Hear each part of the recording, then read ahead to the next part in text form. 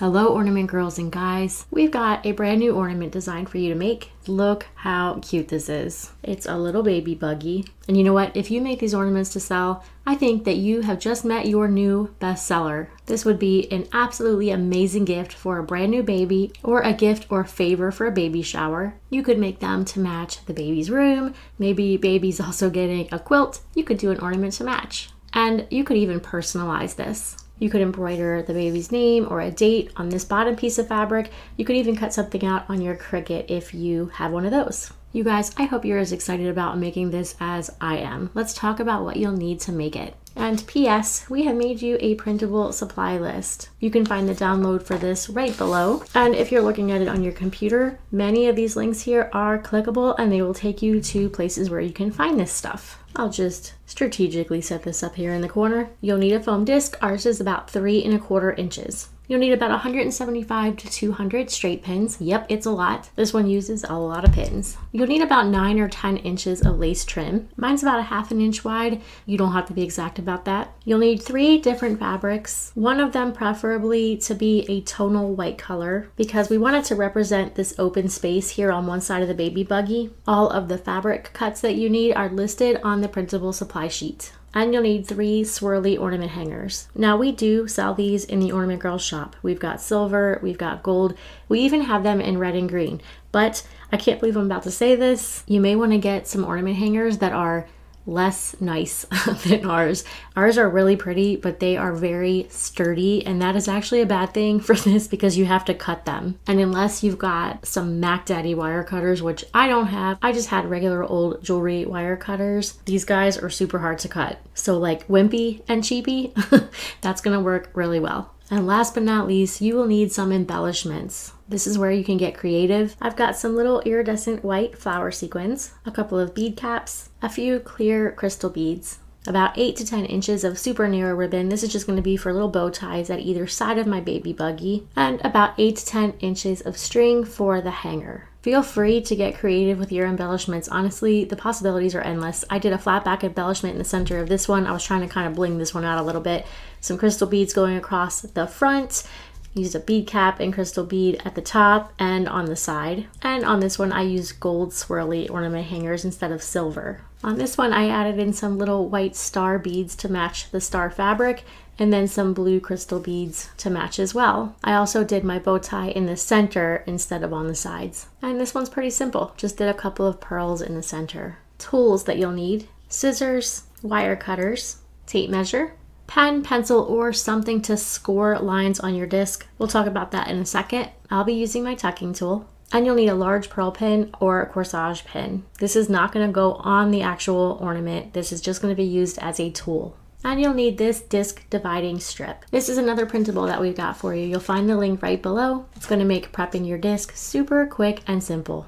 You know what, you guys? I almost forgot. We're not done with the freebie printables. We love our printables around here. We made you a planner and coloring sheet where you can fill in what your fabric colors are going to be and sort of plan out how you want to arrange things. Just like the other printables, the link is below.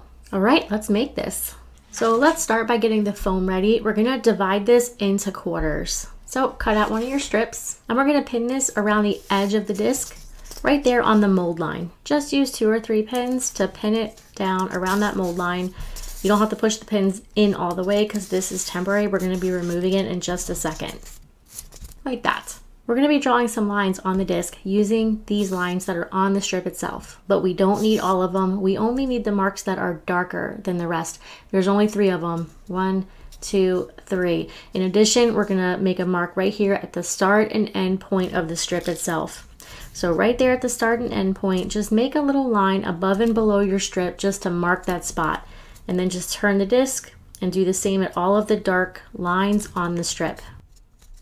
When you're done, you'll have 4 sets of dashes that you've drawn, and then just remove your strip and you're done with it. So we're going to connect opposing lines that we drew in order to divide this into quarters. But if the fabric that you're going to be using along the bottom of your buggy is really light in color, you're not going to want to use a pen or a pencil to do this next part, because otherwise you'll just see it right through the fabric, and of course we don't want that. So instead you'll want to score the lines, and I'm going to be using a tucking tool for this, but you could use a butter knife, you could even use your fingernail. But if your bottom fabric is darker, you'll be fine using a pen or a pencil. So line up your tape measure along one of those sets of dashes that you made right there at the edge.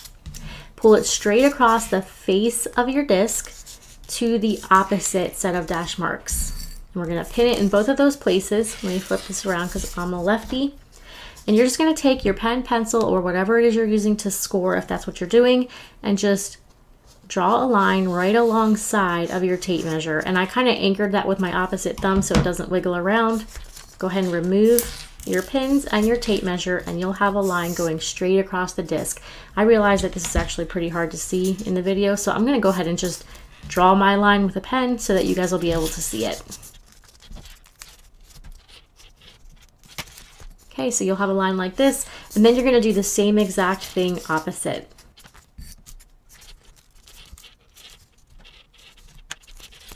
Now you've got 4 quarters. I'm going to flip this over and do the exact same thing on the opposite side.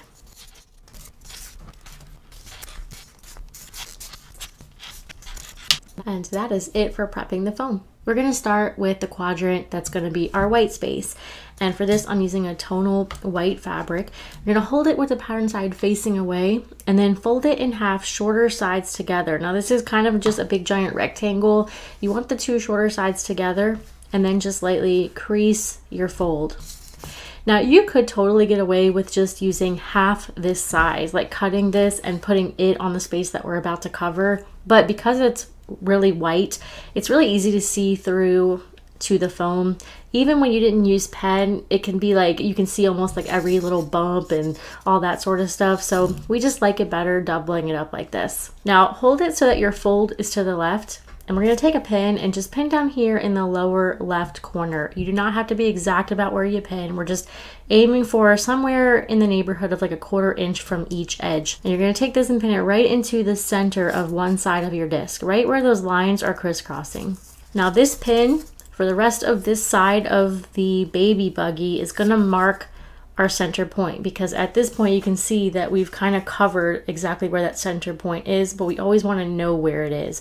So right there, that pin is our center marker pin. You can even pull it out a tad if you want to help you remember that this is the pin that's the center marker pin, because we're going to be putting a few more pins here in place in a second. So we're just going to now stretch this piece of fabric up and over this quadrant of the disc, and we're going to pin it along the edge to hold it. There are a couple things that we want to keep in mind here. Any pins that are up here along this edge, along the edge of the disc, we want to keep on the mold line, not past it, because we're going to be doing the same thing on the other side and we need to leave space over there.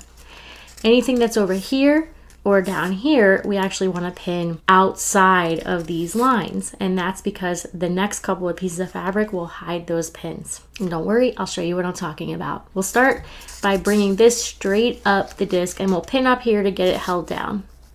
You can kind of see, I don't know if you guys can see, you might be able to, my pen line showing through, but I'm going to bring this straight up and pin it at the top.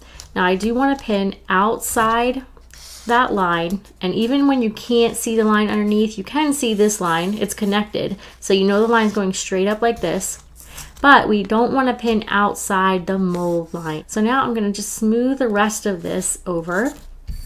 We'll aim for this upper center part of the quadrant, and again we want to make sure we're pinning this on the mold line and not past it, but we can't really see it here, so just turn your foam over and lift up a little bit and look and see where your pin is. And I accidentally just yanked it out, which was not good, but let's put that back.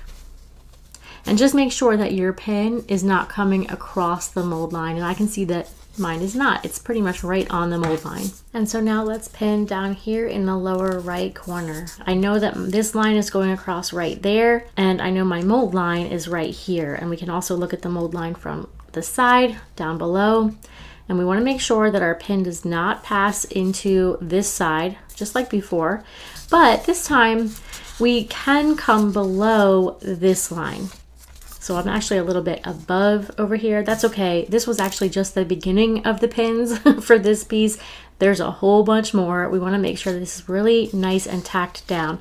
So what I'm going to do now is add pins along all these lines and along the mold line, getting everything really nice and smooth. And I'll start down here by adding another pin down here,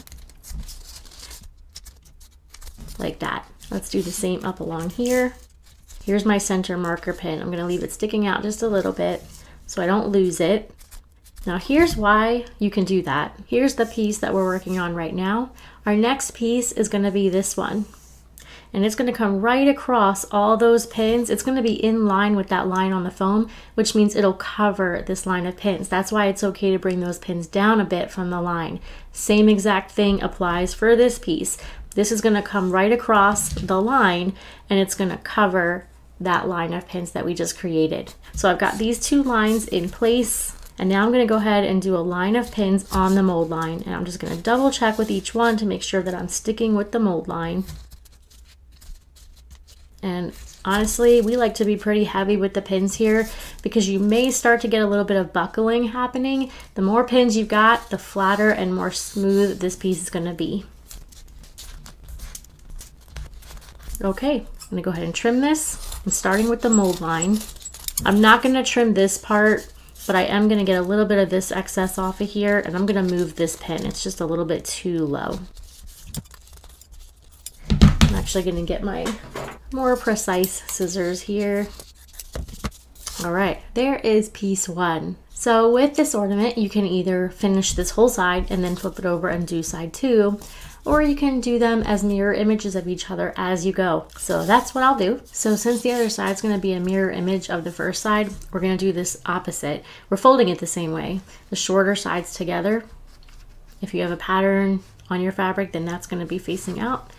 But instead of having it this way where your folded edges on the left and you're pinning in the lower bottom left corner, instead you're going to flip this over and pin in the bottom right corner with the folded edge on the right. So again, I'm just going to pin down here in the corner. Don't have to be exact about that. This was my side one. It was in the upper right quadrant. So if I flip this over, this is going to now go in the upper left quadrant. And again, my pin here, my first pin is going to be my marker pin for the center where the lines crisscross. I'm just going to leave it sticking out just a little bit. And then I'm going to do the exact same thing that I did on side one. I'm going to pin along the mold line over here and then just below my pen lines at the right and at the bottom. And you can actually see your mold line a lot easier this time around because you've got a ridge where your pins are from the first side. So you can just sort of feel that line and it makes it way easier to place your pins.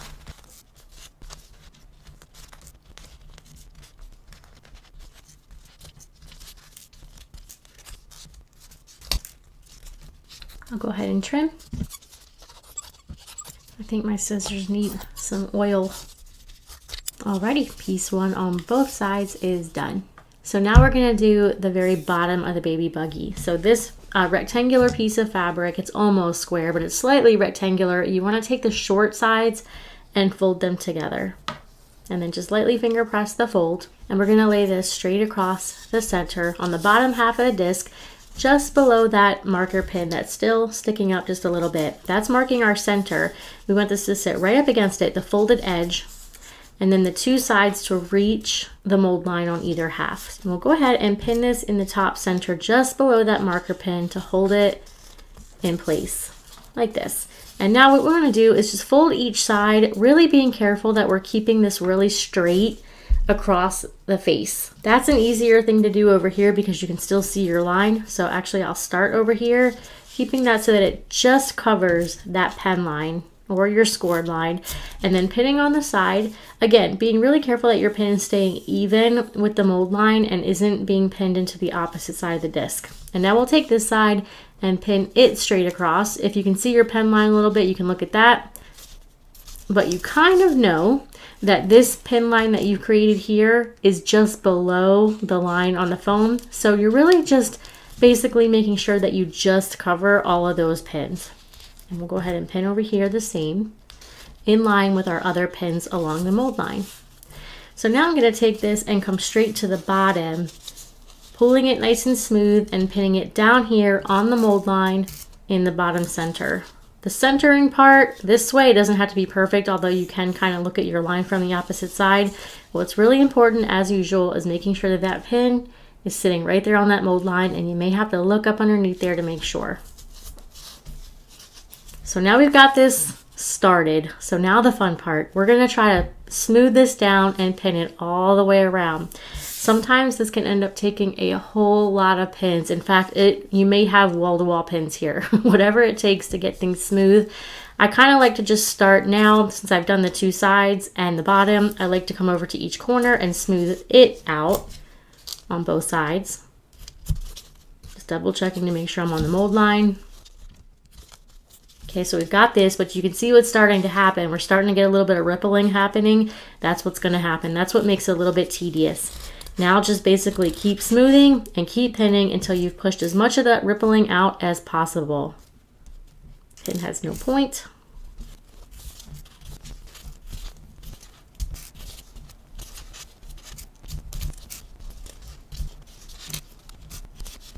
See how here I've managed to really push out most of the ripples, but even in between of these pins, you can still see a tiny bit of rippling. That's actually okay. If the ripples are right there at the pin line, it's no biggie, because you can see we're going to be putting a band around. And so anything right there at that mold line is going to be hidden. The goal here though is to just get those ripples as smoothed out as possible and as close to the pin line as possible.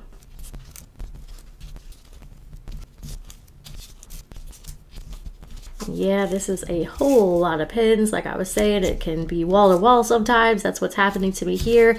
But the more you have this pin down, the easier putting that band on is going to be in a little bit. Okay, I think I'm pretty much good to go here. Maybe a couple more. So I'm going to just double check that my pins are on my mold line. After you get kind of a base going, you don't have to look up underneath each time, because you can see where your line is just from the pin. But it's a good idea to double check before you go and start snipping stuff away. Now we'll go ahead and trim everything below the pins. My foam disc actually has like a line right there too, which is not the mold line, and it keeps throwing me off. Okay, so we're gonna actually just take this now and repeat it on the opposite side. Oh, and by the way, I see something that happened here that I did wrong, so you can learn from my mistake here. Before I started pinning the bottom, I should have put a couple of pins along the top. These pins may or may not need to be removed later, but you can see what will happen when you start really pulling and tugging. It can start to pull your top line out of alignment. Now it's not straight anymore. We are going to be putting a piece of lace trim right across there, so it's probably not going to be that big of a deal. And I'm probably going to end up even having to remove these pins. Even if I had put them on before, I'd probably still have to end up removing them later, because sometimes they can show through. You can see how it depends on what you're going to be putting across here. If you're putting something solid, then it'll hide any pins that are there, but it may be something like this where it's a little bit transparent and you'll be able to see pins. Either way, I really don't want that pin from the white fabric to be showing, and so I should have tacked those up first. Let me see if I can do a little bit of finagling here. Probably not, because I really pulled that tight. That might help a little, although I may have to remove that anyway.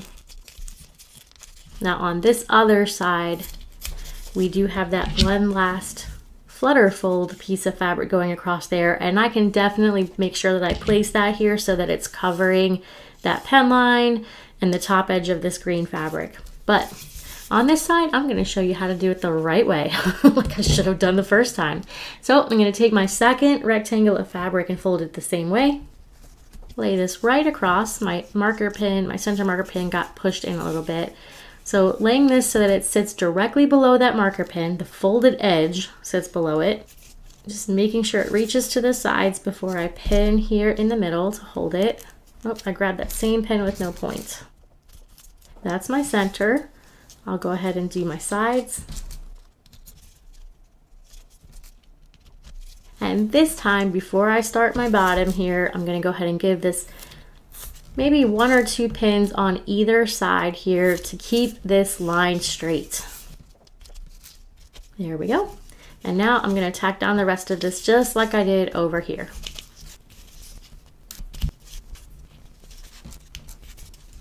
All right, let's trim. I'm going to get my smaller scissors.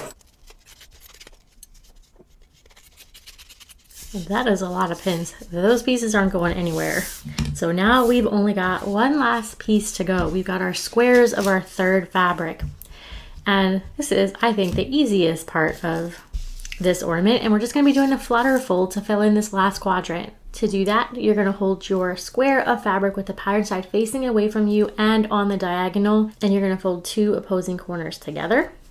Just lightly finger press that top crease and then fold it in half the other direction right along that top fold and lightly finger press that crease. And we'll unfold that last fold and then just take a pin and pin right through that fold right near the top folded edge.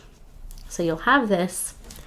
And we're going to pin this right there at that center marker pin. That's not it, that's the one. We're going to pin right there at that center marker pin. But placement sort of matters here because we want to make sure that we're going to cover all these pins going up the top center. And we do want to try to cover the top edge and if possible these pins as well. And so if you're looking at this straight on, you want to pin this directly below that center marker pin. And I'm going to just go ahead and push that pin straight down so it's not in the way anymore, and then push this piece straight in. Now I want to turn this so that that top folded edge is now faced up and down like this, and all the raw edges and the bottom point is faced to the left in the direction of that one last open space of foam.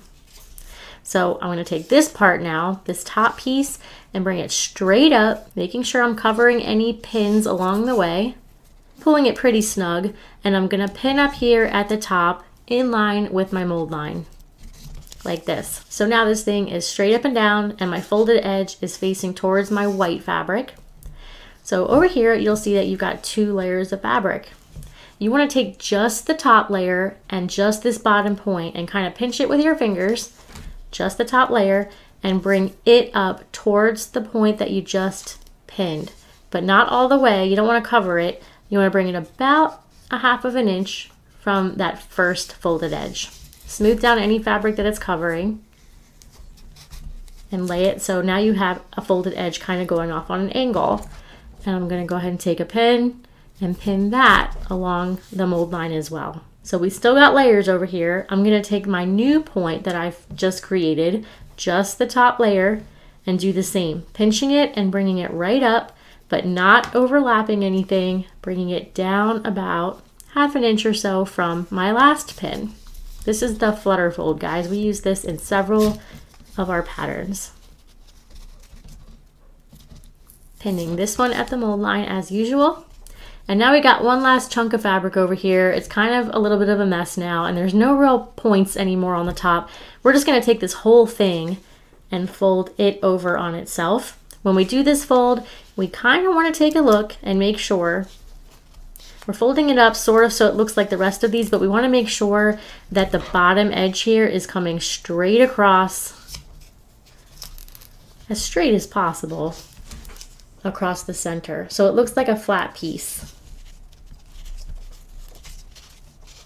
Now, if for some reason when you go to do this fold, and I'm having to turn it so that I can actually manipulate the fabric here, but if you go to do this fold and you can't get a straight line across here, maybe it won't reach, then you may have to adjust these flutter folds up here to either space them further apart or closer together to make it so that this works out like you want it to work out with a straight line going across. I pinned a little bit too far over onto the opposite side. So just check your pins. And what I like to do here now before I trim this excess fabric is give it a little bit of extra pins along this line, just like we've done for all the other pieces, because it's really going to help when we go to put those band pieces on in just a couple of minutes. All right, so you should have something that looks kind of like this. I'm going to go ahead and trim off that excess. Looking cute, right? We're going to do the exact same thing on the opposite side. Remember, we're folding this in half on the diagonal with the pattern side facing out, then in half again to find the center Pinning right there at the center, just a hair below that top folded edge. So we're going in the opposite direction this time. So I'm going to be pinning this, again, just below my center marker pin. About there. Here's my center marker pin. I'm going to go ahead and push it down. Actually, in this case, I think I'm going to remove it because I feel like it's going to be in my way. But this time we're going to turn this the other way so that it's to the right of the white fabric. The folded edge is always going to be facing towards the white fabric. Bringing this top point straight up and lining it with the matching fabric on the opposite side. Pinning it in place and then separating these two layers over here and just pinching the top layer only and doing that flutter fold exactly like we just did.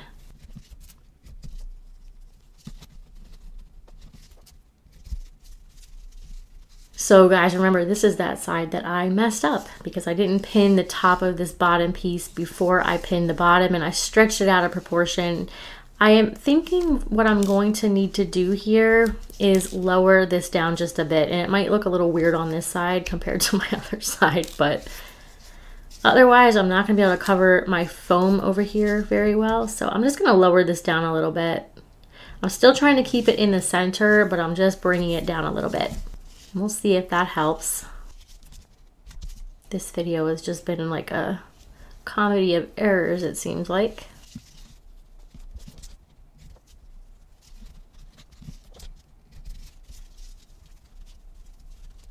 I think this is going to be a little better. It's a little awkward because my point is not in line with the green over here, but I'm just going to have to make sure I really hide that well with whatever I decorate with in the center. That's what embellishments are for, right?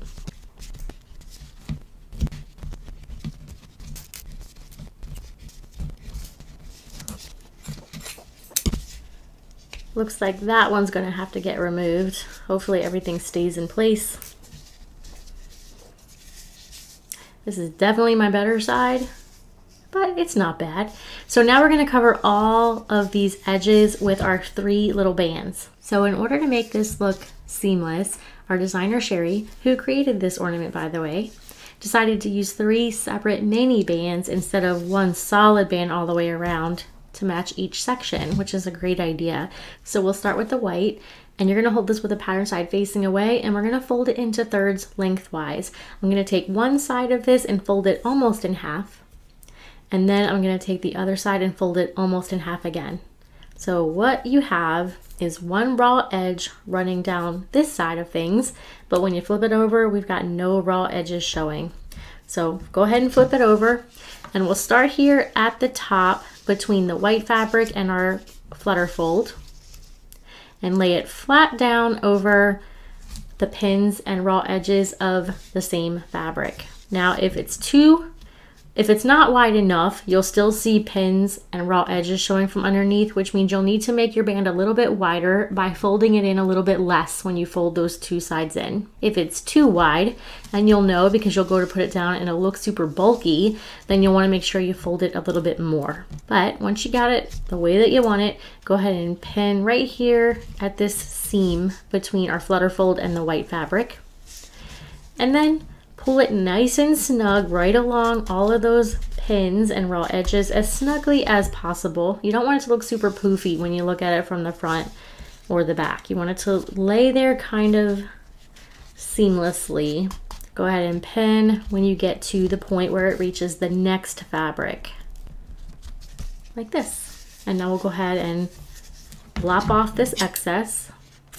And now let's continue that. We're just going to take the next piece, and of course this strip of this fabric is longer because we've got a little bit of a bigger section to cover. And we're going to fold it the same way, folding it into thirds, one side in lengthwise, opposite side in.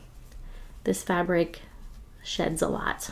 We're going to start right where we left off with the white.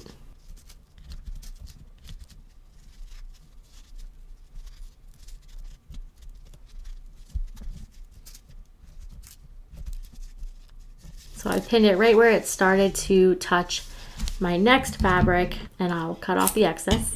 And we've got just one more to go.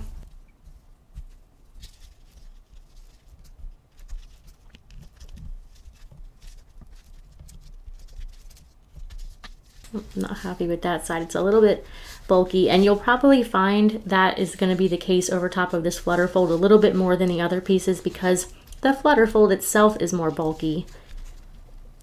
So I just kind of smoothed this side separately since this was already pinned, and you can do that. You can just kind of smooth each side and pin each side separately until you have it looking like you want it to.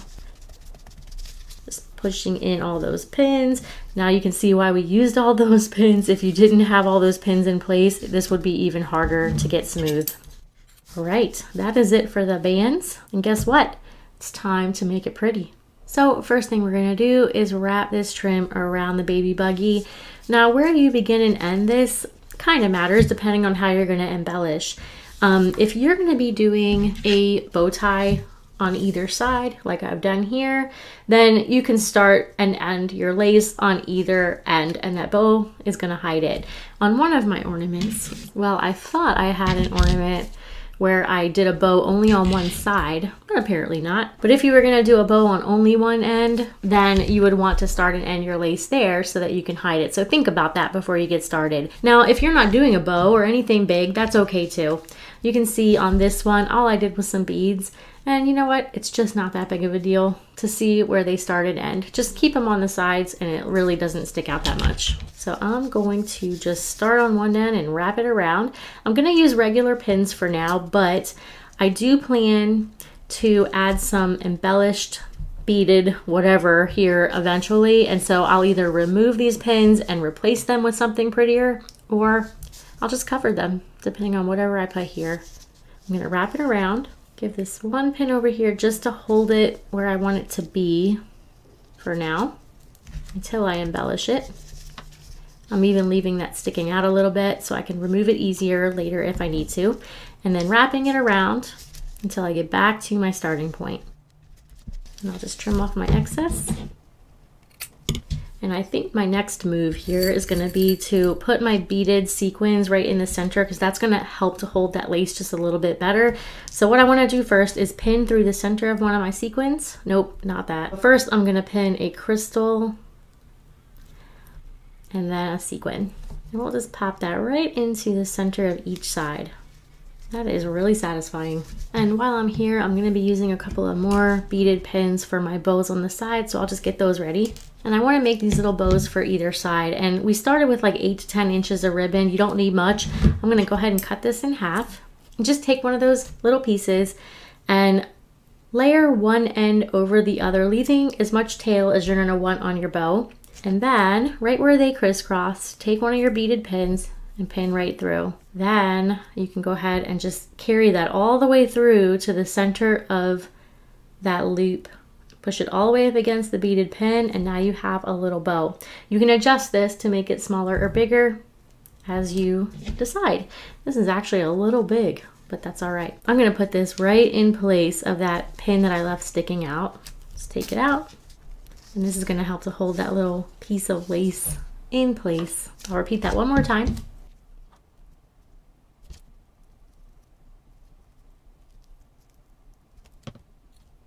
I made that one a little smaller. I'm gonna go back and change that one later. Cute. I have to change it now, it's bothering me. There we go. I always say I'm a recovering perfectionist, but I'm definitely still recovering. Let's go ahead and do the hanger. I've got my string here. I'm gonna tie a knot in the ends, tying it together and forming a loop. Let's pull that nice and tight. And I've got one crystal bead that's a little bigger than the other ones that I had. So I'm gonna pin that onto a pin and now pin this right through that knot I just made. Maybe. There we go. And I have a couple of bead caps. I'm gonna pin that on next. So I've got this, and this is gonna go right up on top of my ornament here.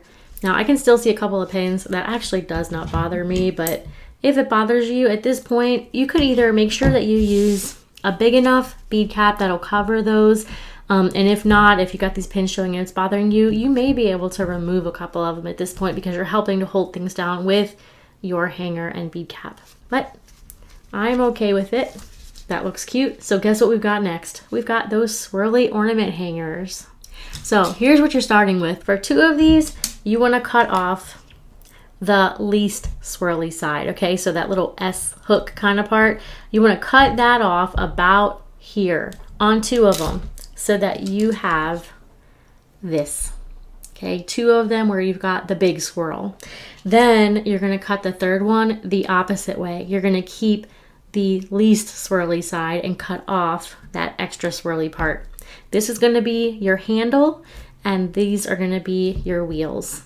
This will be made a lot easier if you've got some good wire cutters. I had enough of these wheels fly across the room that somebody here in the shop is going to find them and be able to put together a whole other baby carriage ornament with all the pieces. Let's start with those wheels. So take a look at your ornament.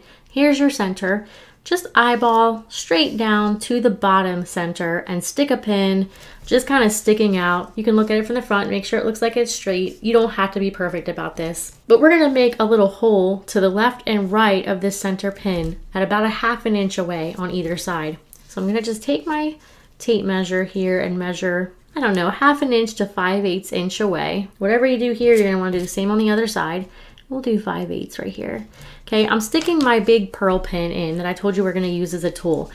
Stick that into that point and then just sort of swivel it around. We're basically trying to make a hole that we can stick one of these little swirly ornament hangers into. This is not a science, guys. You might have to prick a couple of holes in here. It's gonna depend on the fabric you're using, how tightly woven it is, but just basically try to work yourself a little hole that you can stick that thing into.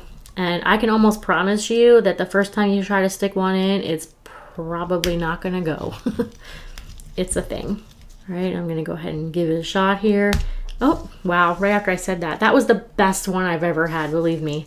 So here at this point, if you haven't reamed out too much of a hole in the foam, like up here, this really will stay. But if you've really made a big hole inside there, it may seem like it will come out really easily. And at that point, you could stick some glue at the point, just kind of smooth it on the end there, and then push this in, keep it where you want it to be, and it will help to hold it. But this is what we're going for. There's one side. Let's do the exact same thing over here. I think I made this one about 5/8 of an inch away, so I'm gonna do the same right here, except centered.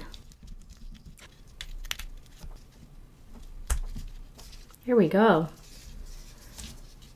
That actually was pretty good. So there's those 2. We'll go ahead and remove this now. We don't need it anymore. And we're gonna do a handle. We wanna do a handle over here on the white space. And we're gonna stick this so it's coming out just above where our little embellishment is. I know in real life your handle is not gonna hover in thin air, but we're gonna go with it because it looks cute that way. So same exact thing. We're gonna use our pin here as a hole maker. And I do want to try to angle this one a little bit because I want my handle to just kind of come up on that slight angle. This white fabric that I'm using, it's Muslin Mates by Moda. It's a little bit of a stiffer fabric, so I always have a harder time with this one. Don't think that was a good enough hole, but we're gonna give it a shot anyway. This one's harder to hold on to. All right, finally. It's a good thing there's no actual baby in this baby stroller because this thing is, look at those wheels, it's gonna go off the rails. One more really cute thing you can do with this handle after you get it in place is stick a bead cap onto the hook and push it down against the fabric, and a bead too. We'll stick a bead on there. A little bit of glue will help this stay. You could put a little bit of glue between the bead cap and the fabric and then push it down in there, and then put a little bit of glue between the bead and the bead cap so that those will stay in place. Another idea here is you can do a bead right up here against the fabric on the swirly ornament hanger. You will have to, because these are extra swirly, you will have to put the bead on before you poke the swirly ornament hanger up into the foam, and you are going to have to put some glue against that bead and the fabric so it'll stay. But it is super cute. I am definitely gonna have to add a little bit of glue down here on these wheels to make those stay how I want them, and some glue here as well. But guess what, guys? We are done. And I know there was a tiny bit of fuss factor with this one, but you gotta admit, it is worth it, isn't it? It is so, so cute. If you give this as a gift for someone that is expecting a new baby, they are going to flip. So I hope that you love making this. And as always, if you have any questions, please be sure to put them in the comments below and we will help you out the best that we can. Thank you so much for watching and happy ornamenting.